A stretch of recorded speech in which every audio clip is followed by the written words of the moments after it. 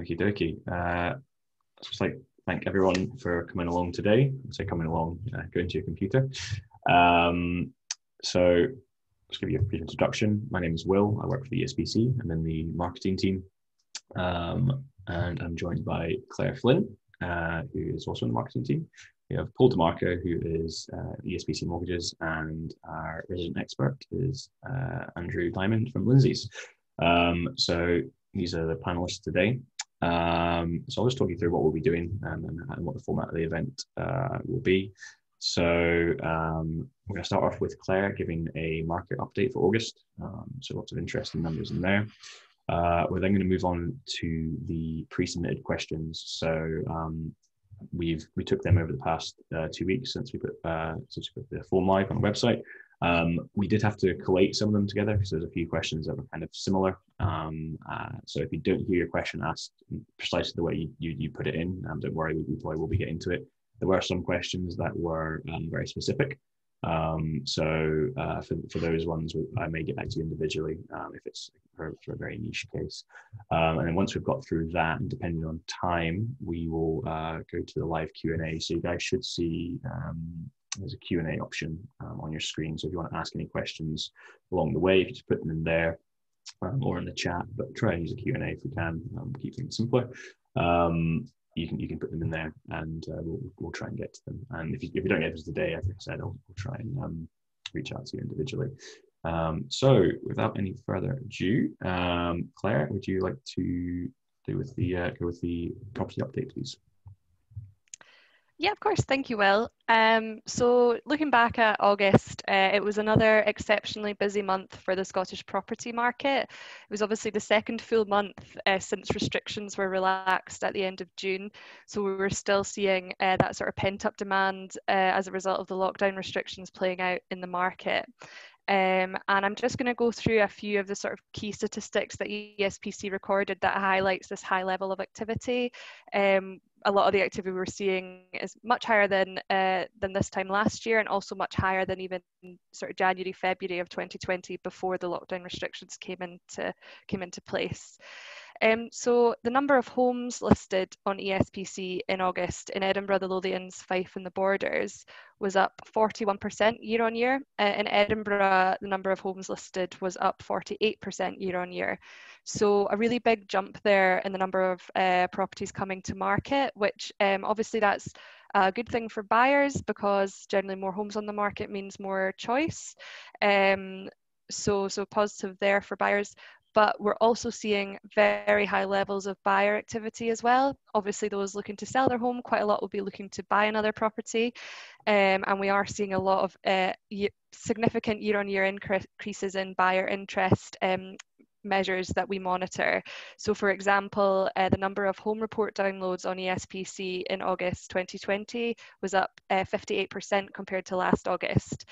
We also saw viewing requests increased by 220% year on year. So really significant jumps there in some of our buyer interest metrics. We're also hearing from agents that even with an increase in the number of homes coming to market, there is still, because there's so much buyer interest, there is still a lot of competition for homes, for certain homes. They're sort of reporting that homes are often selling quickly and they're also often selling in excess of the home report valuation due to the high levels of interest in a lot of properties. One of the things that we did notice was a significant jump in the number of closing dates held in August. So in August 2020, there was a 70% year-on-year increase in the number of closing dates. Closing dates are a bit of an indicator of competition in the market because they're generally only held when there's been one or more notes of interest in a property. So that has been a big jump there and does sort of highlight some of the competition for properties out there. One of the other statistics from August that's I think is quite notable is that the properties marketed on ESPC in Edinburgh, Lothians, Fife and the Borders, of all of these, 93.7% were priced as offers over, compared to 79.3% last year.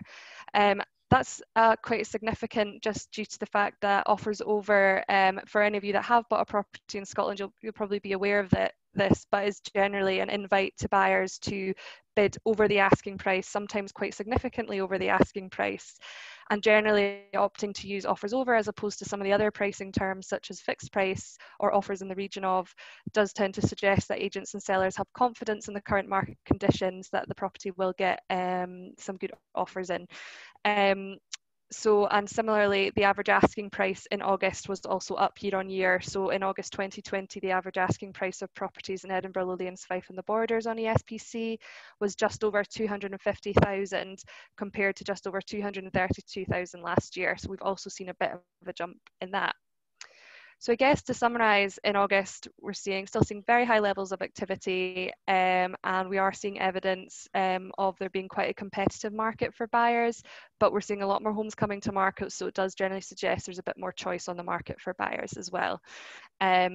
So I think that's kind of a brief overview, just so you have a picture of what's been going on. And what I'll do now is pass back to Will so he can start the Q&A part of the event. Right, thank you very much for that, Claire. It was very interesting. So yeah, I'm going to go into the Q&A now. I've noticed some guys are already using the Q&A button as well, so your question might already be asked throughout, but what we'll do is at the end of this, like I said, I'll go into the Q&A box and have a look and see what questions there as well. So let me just bring up the questions now. The first question is for Andrew. It is, should I wait to buy until the new year, and are prices going to cool soon? Thanks, Will. It's a good question. The honest answer to that is nobody knows at the moment. We can only really look at the market we've got at the moment and make an assessment on that, and it is a pretty robust market. Even the underlying market, I think, is pretty robust and pretty strong. There's been a wave of pent-up demand from buyers and sellers when nothing very much happened for 3 months during lockdown, we have to kind of wait till that's all washed through to get a feel for what the true underlying market is, I think. But our feeling is that, my feeling certainly is that what's there is pretty strong. There are lots of buyers around. There's plenty of money around in general terms. Banks are, I'll leave this one to Paul later on, but banks generally are still lending. You need to remember, of course, we are in a recession. So a recession is quite different to, for example, the financial crash. This is something where the economic experts are all saying we've gone into very quickly, but we should come back out of. You hear all this chat about the V-shaped recession. And not only the banks are in a very, very different position in terms of their capitalisation to during the financial crisis. They're also under a lot of political pressure to continue to lend. So it's a very different situation to that, for example. This is also a market that, bear in mind, has been through Brexit, India Ref, and has proved to be robust through all of those. To my mind, it would actually be, even though there's a lot of macroeconomic stuff still to wash through, and we don't quite know what's going to happen. There are inevitably going to be job losses when the furlough scheme comes to an end, that kind of thing. But to my mind, it would be strange if the market were to suddenly change or were to fall off a cliff on the back end of, hopefully the back end of COVID, when in actual fact it's a market that's been robust through, once in a lifetime normally, political experiences. But in all honesty, nobody knows, but it does feel like that, as if the underlying market is pretty robust. No, that's an excellent answer. And yeah, I think it is one of those, I think we spoke about this before with the crystal ball. It's kind of, we would love to know, but like you said, by all indications, it does look like a strong, robust market. Okay, so next one is for Paul. This is, do you think the norm of 15% mortgages will stay for some time? Yeah, good afternoon. Thanks, Will. Very good question. Yes, I do believe that 50% deposit mortgages are here to stay for a while. Can't put an exact time frame on it, but I do believe till at least the end of the year. Lenders are very cautious just now. They are lending, as Andrew mentioned earlier, but at 15% deposit. The difficult thing is that from time to time, lenders do pop in and out of the 90% market where you need a 10% mortgage, but it is actually very few and far between in that happening. One advantage, I suppose, of having a 15% deposit is that your interest rate is slightly better than having a 5 or 10% deposit. So yeah, in answer to the question, I would suggest that till the end of the year at least anyway, 15%, possibly even into next year. And then who knows, it's a very difficult sort of question to sort of give a definitive answer on, but that's my view and personal view on it. That's perfect. Thank you very much. Okay, so next one is for Andrew. Is this a buyer's or seller's market at the moment? So I'll leave that one with you. Yeah, that's another nice narrow question for me there. Well, thanks. I think over the piece, I think generally speaking, I would say it's a seller's market. If I had to go one way or another, the reason for that is the majority of good quality properties properly marketed, by which I mean in the right places like ESPC and at the right price. There are multiple purchasers for most of these properties. A lot of them are, as Claire said earlier on, are selling at closing day, often for significant premiums being paid by buyers. And in very general terms, there are more buyers around than there are sellers. That said, I would caveat that slightly by saying it's not all bad news for purchasers. My feeling about this is that post-lockdown, there's been a much better supply of properties coming to the market than there was pre-lockdown.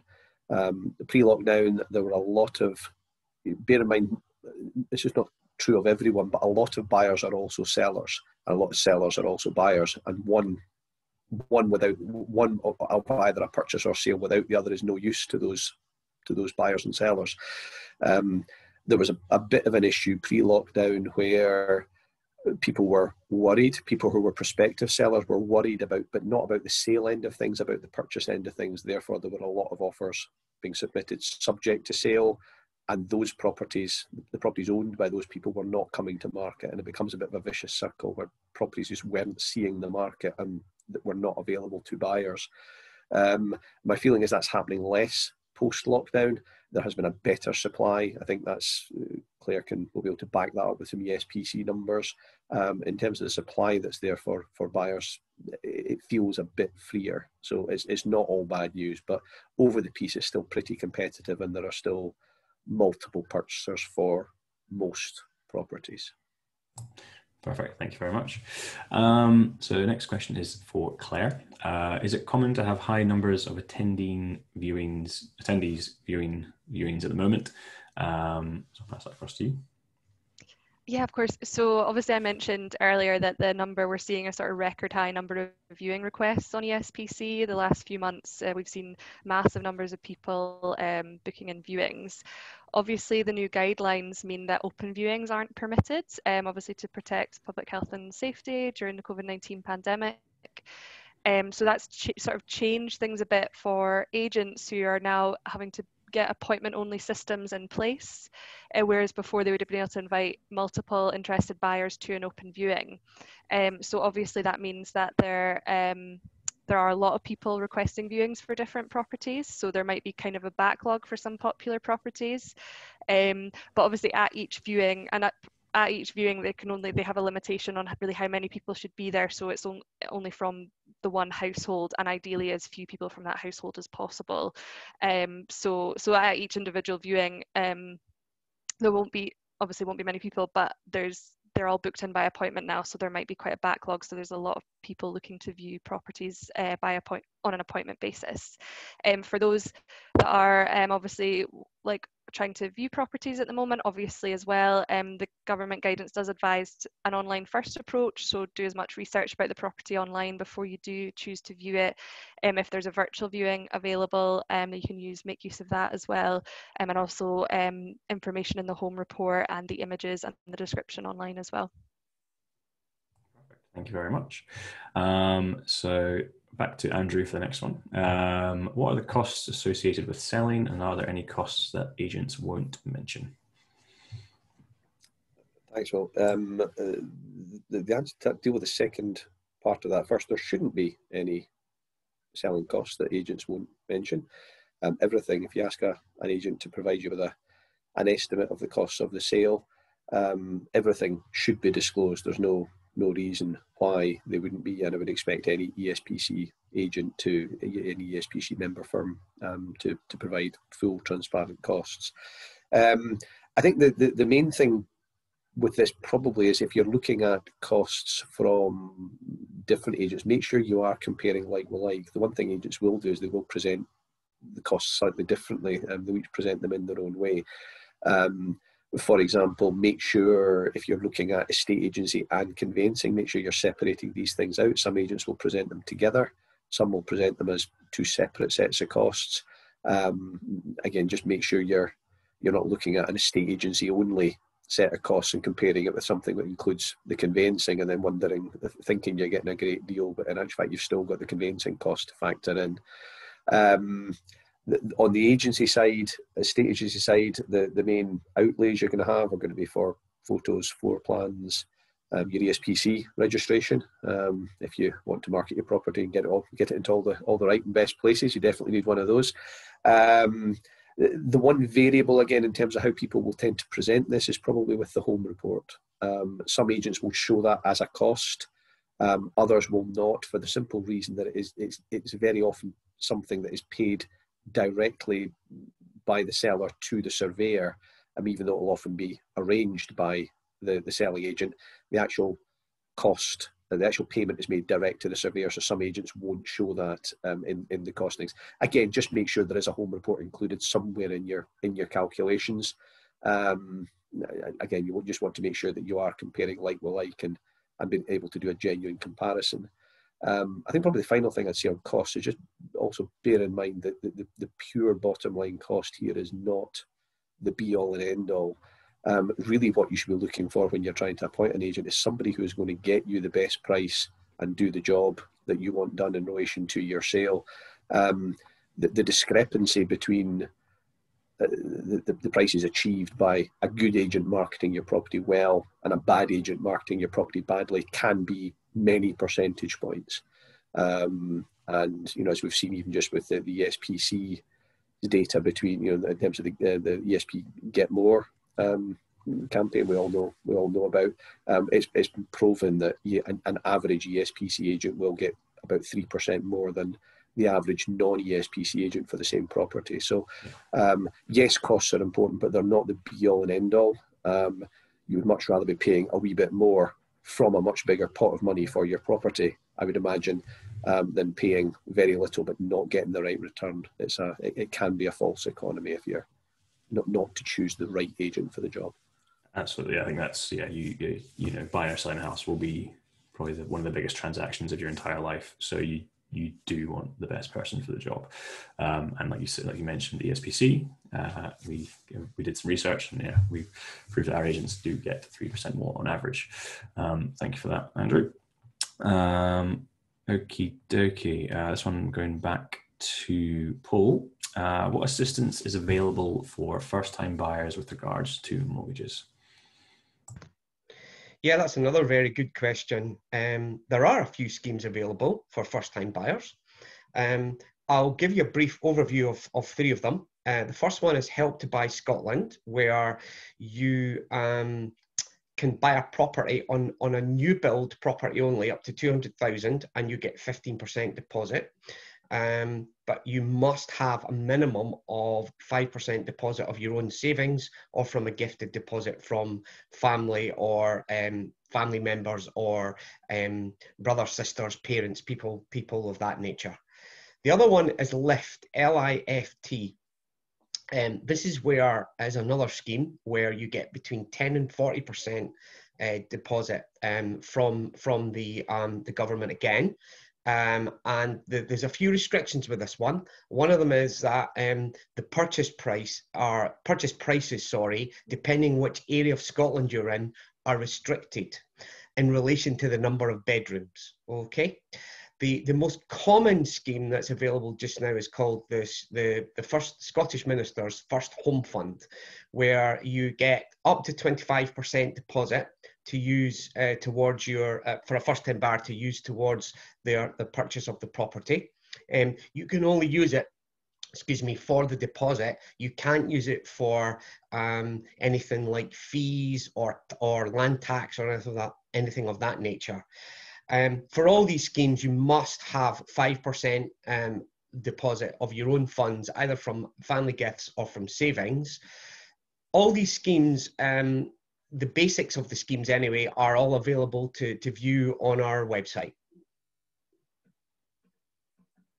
All right, thank you very much. Yeah, that's I'm a first-time buyer, so I find that quite interesting as well. And the ESPC mortgages website is very good. It's got a lot of good information there if you are looking for more on that. Okie dokie. Going back to Andrew. Sorry, we've given you lots of questions. How do you think the LBTT changes will affect the Edinburgh market? The honest answer to that is I don't think they make a massive difference one way or another. My personal view has always been that land and building transactions is a fairly blunt instrument when it comes to affecting the market. It's something which government over the years have always been quite keen on, and I've never, in all honesty, quite seen the merit of it. As things stand, for the ones in doubt, as things stand just now, the nil rate ban for the nil rate ban pre-change was 145,000 for everyone and 175,000 for first-time buyers, and that's been put up to 250,000 for everyone. So effectively, for somebody buying at £250,000, there's a £2,100 saving on the land and building transaction tax just now by not paying 2% on that additional slice, getting it at nil rate instead. The saving for a first-time buyer, the equivalent saving, is about £1,500. Not totally insignificant sums, but in the grand scheme of buying and selling a property in Edinburgh, not massively different. And very often, I think maybe just giving people a bit more spending power may actually be, if anything, slightly inflationary to property prices. I think the one time you do see an effect is, and it's not necessarily an effect you would want to see, but you see a slightly distorting effect just as you see something like this coming in, or again when it goes out. It's due to come to an end the end of March 21, and I think inevitably you will see a rush of activity as people try to beat the buzzer and get a deal done in time to take advantage of the benefit that's there. But as for what happens in the middle, I'm a skeptic, it'd be fair to say, about what effect it's actually having on the market. In terms of stimulation, my view is this is a market that did not need stimulation in the first place. Thank you very much for that. Okay, so we're going across to Claire now. So if I can find my own question. Is it possible to have an offer accepted that is below or above, basically, is there offers coming in above or below HR valuation at the moment? Thanks, Will. So with, obviously I sort of mentioned earlier that we're getting anecdotal evidence from agents about the competition for property and therefore offers being accepted that are sometimes well in excess of the home report valuation. But really with this kind of, with the home report valuation average percentages and things like that, every property is different and has different circumstances. There's obviously in different areas and things as well. So properties will all achieve different offers in terms of how much they achieve in terms of home report valuation. If you're hoping to get an offer accepted under the home report valuation, again, it will just depend on the property, the area, how much interest is in that property, what the circumstances are in terms of selling it. So there's a lot of different factors that affect that, and it would obviously be great to just say, oh, if you bid this exact amount, then you will definitely get this property, but it's a bit more complicated than that. And the best thing you can really do for that is to speak to your solicitor about either your sale or your purchase in terms of what what they think is likely, but I'm sure Andrew would agree with me that it really just differs for different properties. Yeah, I'm happy to. It's probably the question that's asked. I'm asked most often, Claire, is what is the average percentage the properties are going for over home report, and it's also the question I'm least keen to answer because I think it really gives really quite misleading information at times. You very much do need to take each case on its own merits. Bottom line is what drives price is competition. Always has been, always will be.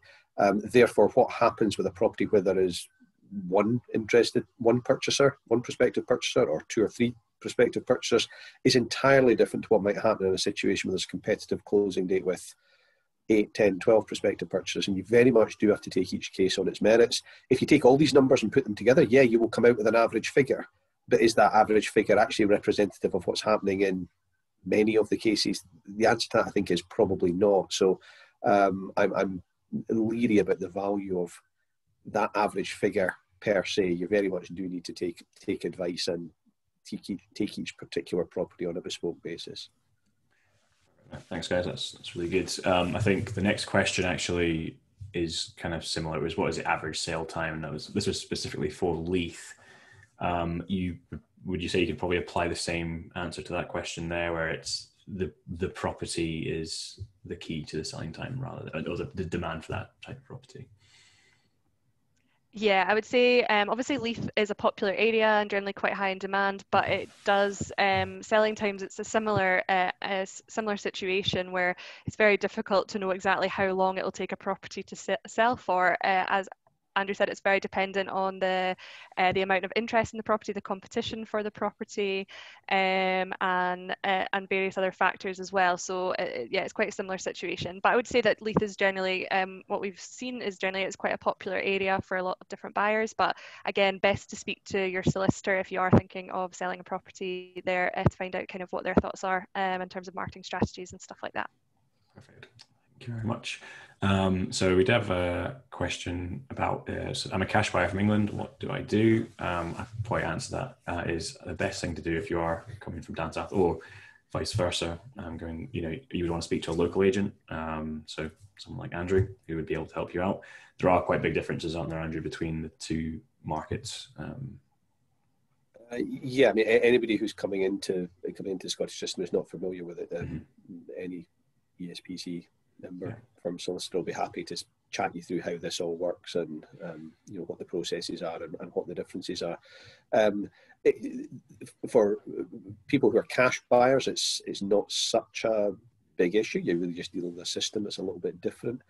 For people who are selling down south, that's one to be particularly careful of when you are selling a property down south and moving north. This works really quite well going north to south, but less well coming south to north. And the reason for that is simply the difference in the way contracts become legally binding. Concluding missives in Scotland simply means giving you a binding contract for the sale. That tends to happen relatively quickly under the Scottish system. Exchanging contracts, which is the English equivalent of concluding missives, tends to happen much later in the process down south. Therefore, the point of getting contractual certainty tends to happen much earlier in the Scottish system. What that means is if you are trying to buy something, you're moving south to north, and the person you're buying from is looking for a purchaser who has got their own property sold and has got contractual certainty, you might be quite a wee bit down the road until you as the purchaser are in that position and you've got your contracts exchanged. You need to just be a wee bit cautious about that. If you do find yourself in that position, I would definitely be saying speak to your solicitor, give them all the information and take some advice on that. It's about timing more than anything else. No, thank you. That's quite a popular question, that one. So I think people are looking north. They are always keen to find out more. So the last one from the closed questions is for Claire. Is what is the current impacts of cladding? What are mortgage lenders' criteria around ESW1 certification, etc.? Thanks, Will. Yes, so some of you will be aware that probably towards the end of last year, lenders started being a bit stricter around buildings with cladding about their decisions on whether to lend on them or not, just due to sort of fire safety issues and things like that, both down south and up in Scotland. So what they've now asked for is an EWS1 form, which is basically a certificate that once signed by someone qualified, it's basically almost like an MOT for the building, just to sort of say, to provide to the lender so that to convince them to lend on it, basically.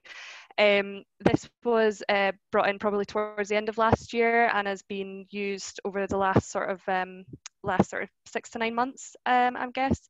In terms of reports from agents and some of our mortgage advisors, I think generally on the whole, if the EWS1 form is completed by a qualified person, lenders are generally then happy to lend on the property. Although I think, Paul, you might have some more, you might want to jump in there with your experience with the lenders. Yeah, the majority of lenders, in my limited experience, because this is a fairly new thing, are all okay with the EWS1 form. There are one or two lenders that still don't like it, and it must be on the actual property, not the whole building. So that is basically the generic rules for this so far. Mm-hmm.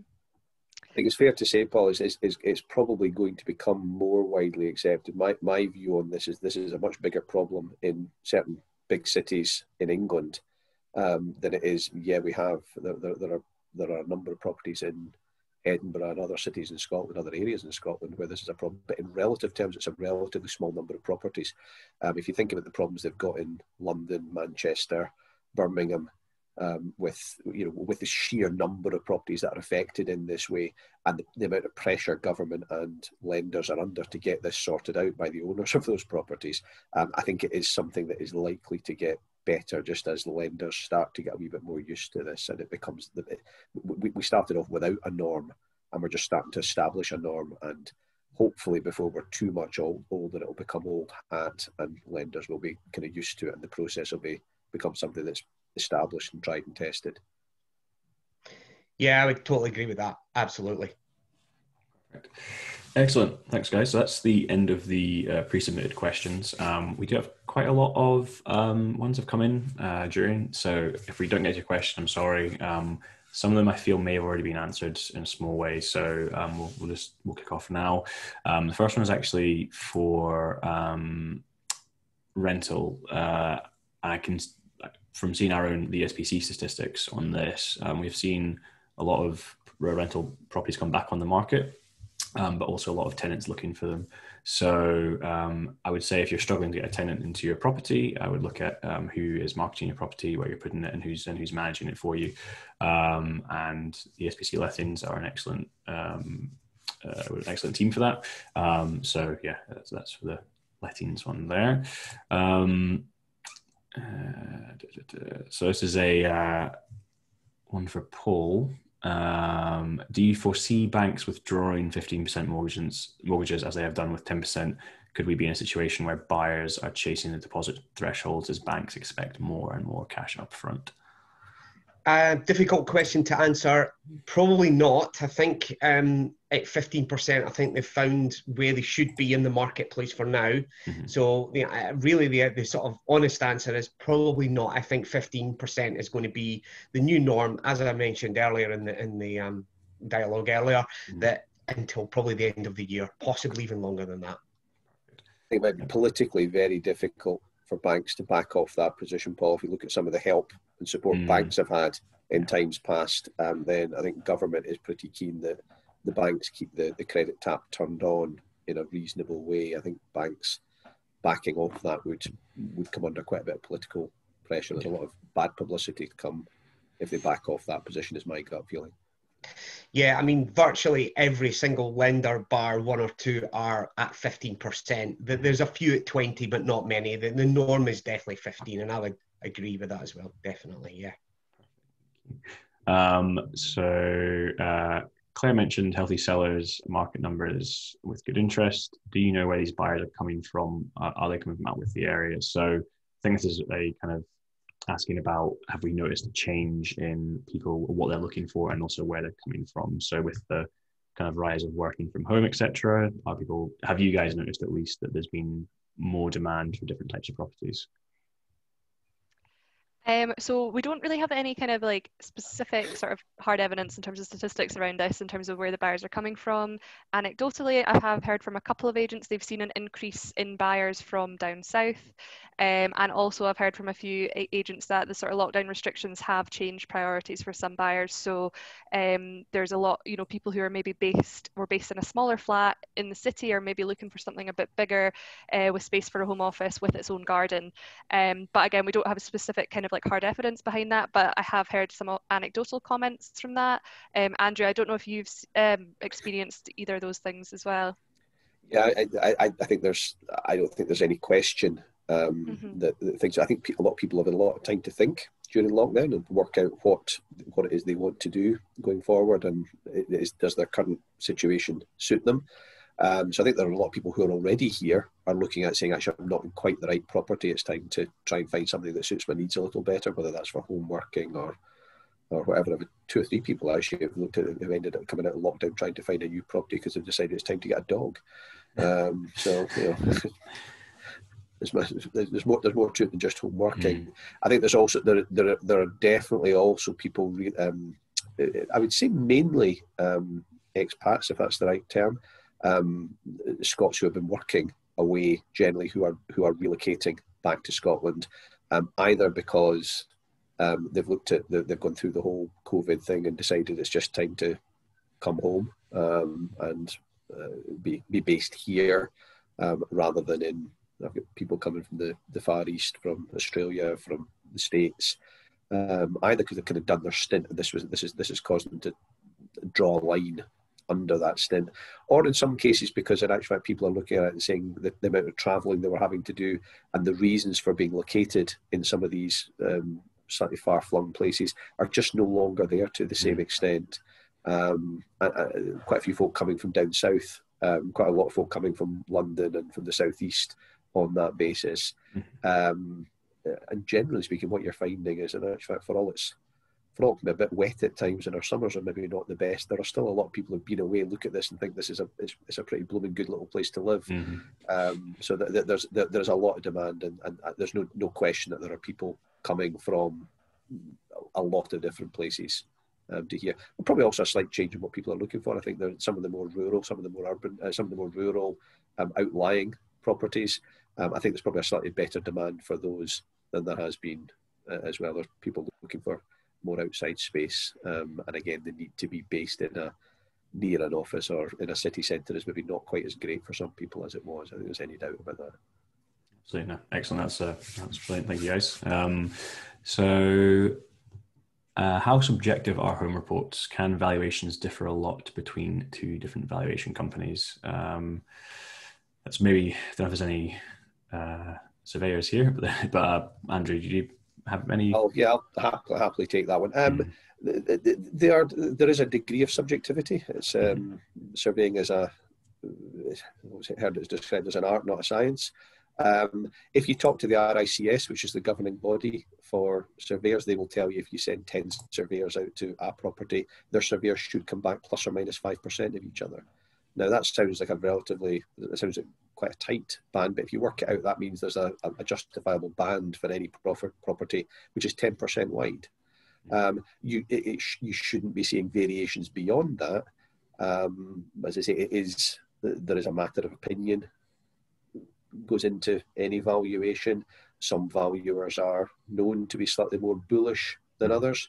There's no question about that. What I would say to you is if you're looking at something, if you talk to your solicitor, the solicitors know the surveyors. We know the agents as well. Agents don't all price in quite the same way.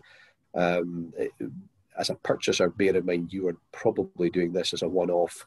The solicitor you're going to be talking to does this all day, every day, knows the agents, knows the surveyors, knows who tend to be cautious as surveyors when they come to their valuations, know who tend to be that wee bit more aggressive. And these are all things, when we were talking earlier on about why you can't take a one-size-fits-all approach to purchasing a property or to applying a percentage indeed, that's another quite significant factor. A percentage of what? If you start off with something that's relatively undervalued, maybe your percentage might be a wee bit higher. Something that's a bit valued a bit more fully, the percentage might be a bit lower. You're still getting to the same point for the same property, but by a slightly different route. Thank you very much. Yeah, I wasn't too sure if that's something that answered that quite fully. So I think we're nearing the end now. There were a few more questions. Some of them were a bit more specific about asking how much they should offer over for a property. I would say it is, like we said earlier, case-by-case basis. And also if you are looking to purchase up here, maybe speak to an agent who's up here as well. So you get an idea of they'll know the market a lot better. And they'll be able to advise you very specifically on kind of, what's happening. They'll have the historical sales data, so they'll look back to see how that area is doing, how properties with that, with those number of bedrooms, bathrooms, etc., how they do. So that's fine there. There's one more. I think I know the answer, but I'll pass across to Andrew. It says, do solicitors commonly charge fees per offer submitted on behalf of their clients? Pretty sure that's a no. Generally speaking, not. I can't speak for all solicitors. It is a matter for each solicitor. My own firm, for example, we, as a matter of policy, don't charge for unsuccessful offers. We charge a fair fee for a successful offer, but we tend not to charge for unsuccessful offers. I think one of the things that people do sometimes, I think people are generally aware, they understand the bit of the job that the solicitor does in terms of actually doing the legal work and doing the conveyancing and sorting out the loan papers and preparing the security and all that kind of thing. I think, and this can be different to the way it sometimes is down south. I think the bit people don't always get is that a lot of what the solicitor does, and when a good solicitor will add value, is before you ever get an offer accepted. And there can be an awful lot of chatting about property and looking at situations and trying to help you read situations, getting sales data information, and just generally chatting through properties that people are interested in and saying, okay, on an average day, I think this is what might happen. Are you interested? Do you want to go ahead? This would be our best way of going about trying to get this property for you. There could be more work done doing that kind of thing before an offer's ever accepted than there ever is after an offer is finally accepted. And that's fine. The purchasers need to be able to phone up and chat about properties without feeling they're on the clock every time they pick up the phone to their lawyer. We do this all day, every day. Most purchasers don't. That's what we're there for. So I speak of my own firm, we certainly don't charge for unsuccessful offers. I think you would find most ESPC solicitors would say the same. I don't speak for all of them, but for the vast majority of them, that will be the case. No, thank you. No, I think that's all we have time for today. We've gone a little bit over, but everyone actually stuck around, so that's really good. So I'd just like to thank everyone for taking time out today. Thank you for coming along. Thank you, Andrew, Paul, and Claire. I thought it was really, really good. Lots of good information in there today. We've recorded this, so we are going to put it on YouTube afterwards. So if you do want to look back through, you'll be able to do that as well. And yeah. That's all for today. So just thanks for coming along, guys. Right. I'll see everyone later. Cheers. Bye-bye. Bye. Bye.